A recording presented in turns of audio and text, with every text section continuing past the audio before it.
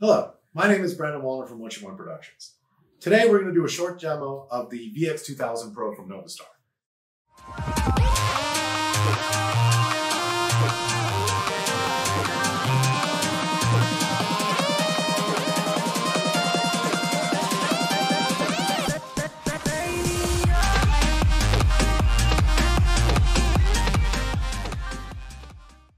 So let's jump right into it. Here on the front panel, we have all of our sources on this side of the processor. We have our screen, which has all our display information, shows you the active ports, shows you the frame rate, shows you your screen resolution, your brightness, all of the same stuff as your VX1000. On this side, we have a couple extra buttons that are not on the VX1000. We have all three of your layers, which if you hit the scale button, you can scale each individual layer. We have your presets where you can change your presets. We have the freeze button. But we also have the test button, which gets you to your test patterns quickly, and an FN button, which gets you to customizable functionality. Now let's go to the back of the processor. On the back of the processor, we now have 20 ports, which is a huge upgrade from the VX1000 only having 10 ports. Each one of those ports is still at 650,000 pixels, which is great, almost double the capacity of the VX1000. Additionally, we have added HDMI ports. Now we have 2 HDMI 2.0 ports, as well as 4 HDMI 1.3 ports, which is great for layering and adding different sources in. We also have DisplayPort 1.2. We have SDI port in and out, Genlock in and out, and we have a light sensor capability as well with the VX2000. Additionally, we have 4 optical ports for fiber optic connectivity to other processors or coming from sources. We have our monitor out to monitor all of our sources. And then we have our control. In the control, we have now 2 USB ports.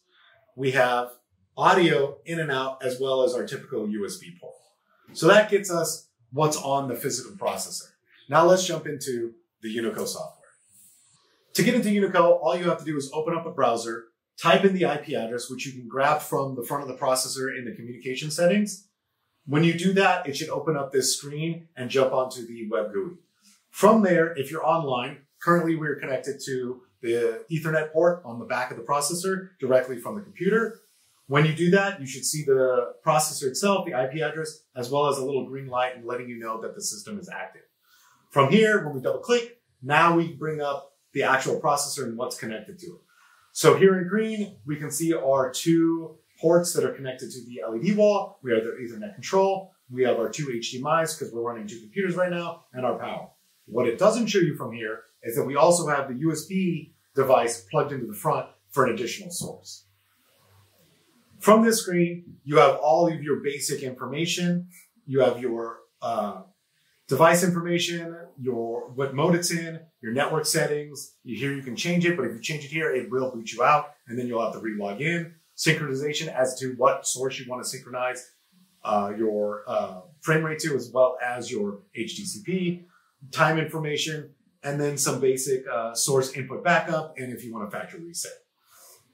From there, if you go into screen, this is where now you would program your screen information. We have it programmed for our LED wall, just for simplicity purposes. I'm not going to go through that, but I will show you kind of your basic setup. Here's all of your ports. It'll show you the active ports and what's connected to it, and your line loads down here. Here's where we have the screen mapped. Over here, you can get to your test patterns, and if you turn the test pattern on, it will just automatically turn it on. Additionally, when you are doing your mapping, it will show you your mapping in real time. You do not have to wait. So if we go and connect this, it would actually show it in real time. On top of that, you have your low latency mode built into here. And then we have another tab for your color calibration, as well as your hue and saturation settings. From there, we can go into your brightness setting, set it to whatever you want, 0 to usually around 50%, and your gamma settings. And this is under our screen settings. So let's head over to where the real power is under programming. From here, we have all of our sources. Currently, we're just on one source on our back screen, and I have a couple presets set up already to show you how easy it is to switch to sources and utilize multiple sources at once. So here we just have a one source setup that's the whole screen, dragging from HDMI 1. Here's another preset that'll instantly change our screen, which is another computer under HDMI 2. And then here is our new USB disk that's playing a still image. From there, we can do multiple pips. So we can have up to 3 layers playing at the same time, and we can switch in between, bring them to front, send them to back, very simply with the new GUI. Additionally, we can mirror sources and use the USB, say, as a backup for multiple screens on the same processor. So with the VX2000 and the 20 ports, each one of those gets 650,000 pixels. So the load capacity for panels on 2.6 mil panels, you can actually do 352 panels total with this processor, which is a lot of panels.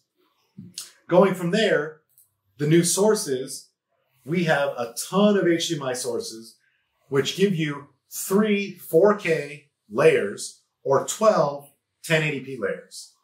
We also have SDI, optical, and DP that we can choose from here, and then you can layer them appropriately on the GUI. With UNICO, one of the new features that we've noticed is when you're in mapping, we can actually do L shapes, crosses, or Vs, and it won't take up the full line load, which is great because that allows you to do more custom shapes and not fill up line loads per each individual line. Another thing that we like and that we're probably going to start using with the VX2000 is the USB port as a backup even. So with this, a lot of times you have your processors, your computers, but every once in a while they can go dead. Now with this, you can use this as an independent source with a still image or a background or even a video layer.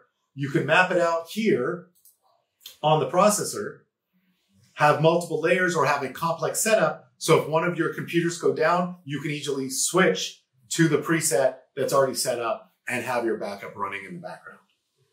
So that to us is a huge new addition, which is great for this processor. So that's our synopsis for the VX2000 Pro from Novastar. If you'd like to see a more in-depth video or want to know more about it, please comment below, follow, share, and like. Hit us up on our website, wywca.com. This is Brandon Wallner from What You Want Productions. We'll see you at the next event.